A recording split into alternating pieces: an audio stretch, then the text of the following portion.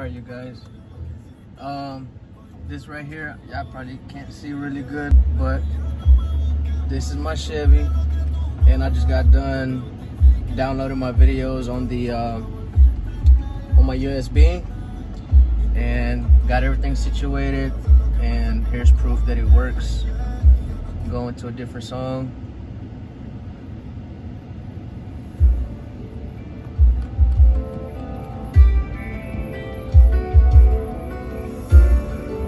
Works just fine. Hey. Yeah.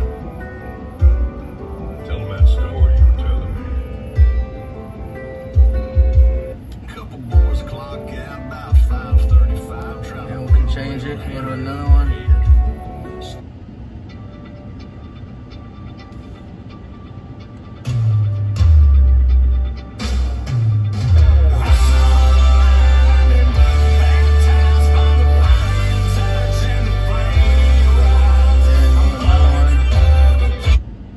There's another one. That's Dr. Dre. What up? This is Dr. Dre. The party's going on. Thank God. Everything works.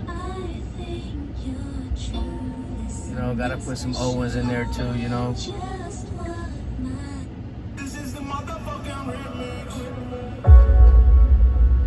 Just keep going. Got about maybe 20, 25 videos in there. So the only thing is, I just need to find out how to bypass it, because you can't watch the video whenever you're driving. You can hear the music, but you can't watch the video unless it's in park. Right now I'm parked, so, but I'm watching the video. I can put a movie on there or whatever, but finally got it figured out. It's working. I didn't have to do anything. It's just the way you download it, the format. It's just, it's not MP4, it's AVI.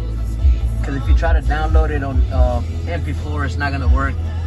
On YouTube, it's gonna say download it as MP4. I tried that like 5 times, it didn't do nothing.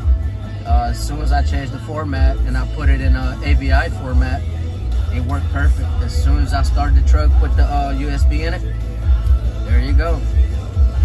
You know, it's perfect. You know, if you want to go to the beach or whatever, you and your old lady, put a movie in there and chill and have a cold beers, perfect. You know. She straight sliding over here to me. She do that Alabama shake like you ain't ever seen. I love my country. I love my country. All right, you guys.